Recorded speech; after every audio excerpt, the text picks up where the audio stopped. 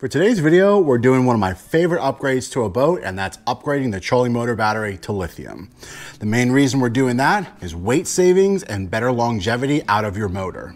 Lithium batteries last longer per watt hour than a lead acid battery. With a lead acid battery, you start at a certain voltage, and throughout the day, the voltage drops, which means you're losing power to your trolling motor, and around 30 to 40% of capacity, it just stops working. With a lithium battery, the charge voltage stays consistent throughout the entire charge level, all the way up into about 95% right before it dies. So that means for the same size battery, you're getting a longer runtime and a more consistent power level throughout the day. At the same time, I'm going to be installing this onboard NOCO battery charger. And since I upgraded the trolling motor, I'm also going to be upgrading the breaker. Right now, the boat came with a 50 amp breaker, and that was for a 42 pound thrust trolling motor.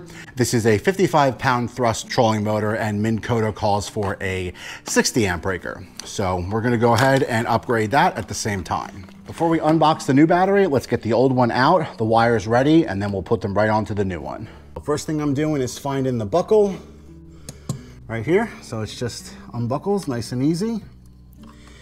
And let's see how much room we have. Okay, so that's good. That was able to pull it over to the side. Now I can go ahead and get these bolts off, which will free up the power wires for the trolling motor. All right, so these are 9/16 nuts. Should come off nice and easy.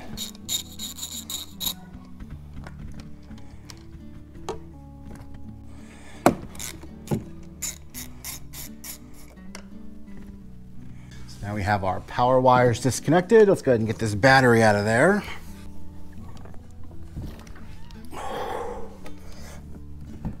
Oh boy, that's a heavy battery.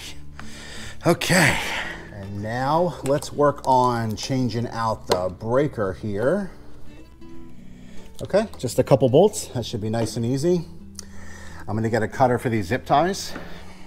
Let's go ahead and cut these zip ties so we have access to the bolts. And there's the bolts on the back end. So these are 3/8 bolts for this setup here. Now I don't know if these connectors are gonna be big enough to fit on the new fuse, so here's hoping they do fit. All right, so we have our old fuse here. This is a resettable 50 amp.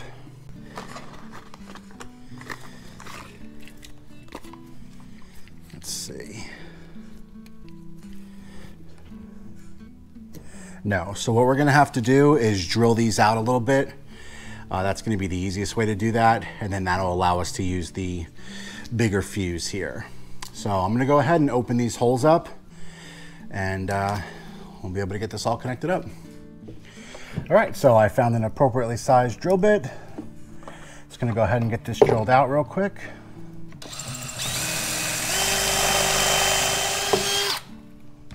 All right, so now we can go ahead and finish connecting up this breaker.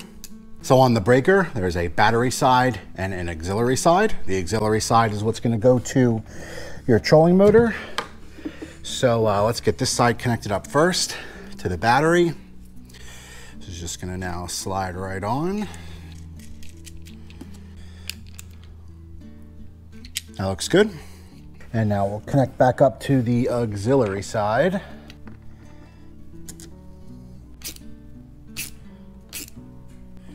All right. So our breaker is now installed. That was nice and easy.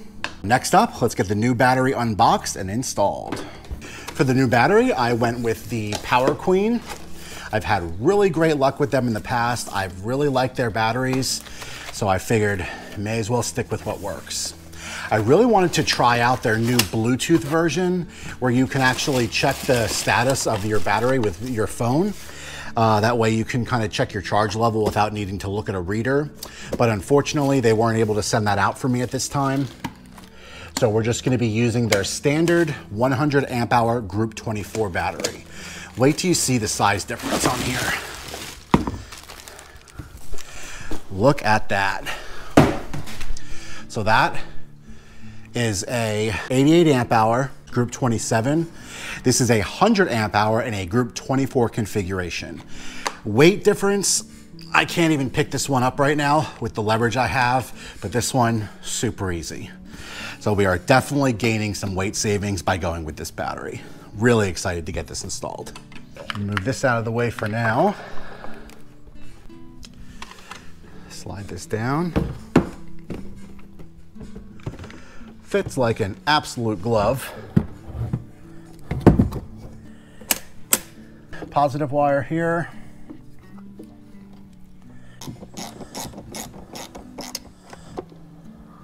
And then now a negative wire.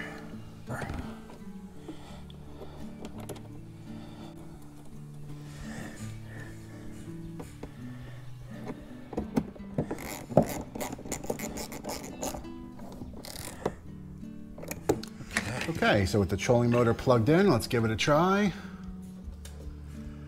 Oh, we are good to go. Still got power to the GPS unit, which is also running off the same battery. Oh yeah, we're golden. So now that we know everything is working, I'm gonna go ahead and pop the 2 bolts off. I'm gonna attach the battery charger.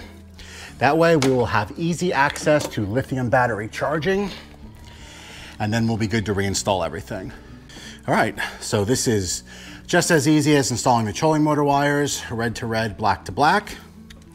Now we can get this buckled back in. Oh man, you can't complain about how light these lithiums are. That is so nice. Right, and last but not least, we just gotta mount the battery charger. So for that, I have 2 small sheet metal screws. I'm gonna mount it right to the side up here. That way it's out of the way of any plumbing or anything else that would be important on the other side of this wall.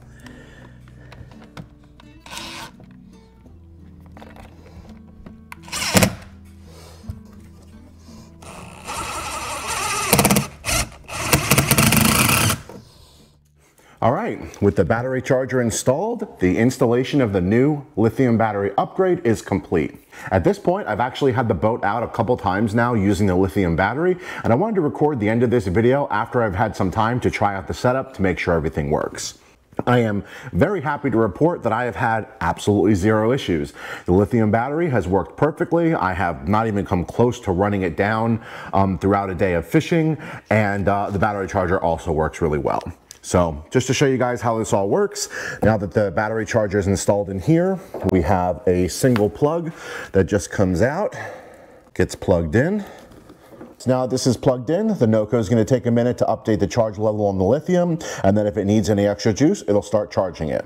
The other cool thing is that you can always just, when you get home, plug this right into your boat, and this will maintain the battery as well. So it'll basically just do a very small trickle charge as it sits here, or you can only use it for charging as you need it. Me personally, I plugged the boat in the night before I'm going to go fishing, just to kind of top it off. I think so far I've had this out about 3 times in a row without needing to charge it, and it was about 40% or so. This 100 amp hour battery lasts literally forever in my use case.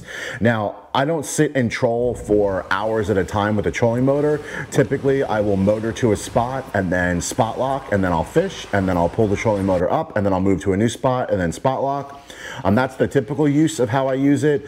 And then other times I'll just troll down a shore on a very light setting, like maybe 1 or 2, and you know, fish a bank or something like that. So for that type of fishing, this type of battery lasts an enormous amount of time. So I've been really happy with the battery charge level of the system. In addition to that, the NOCO Genius battery chargers, these work really, really well. This is only the 5 amp version, so it doesn't charge very fast, but like I said, I charge it overnight, so that's never been a problem for me. And in this configuration, it works really well. This is actually a 2-bank charger. If I find some way to run the leads from this to the back of the boat, I might hook this up to the starting battery as well.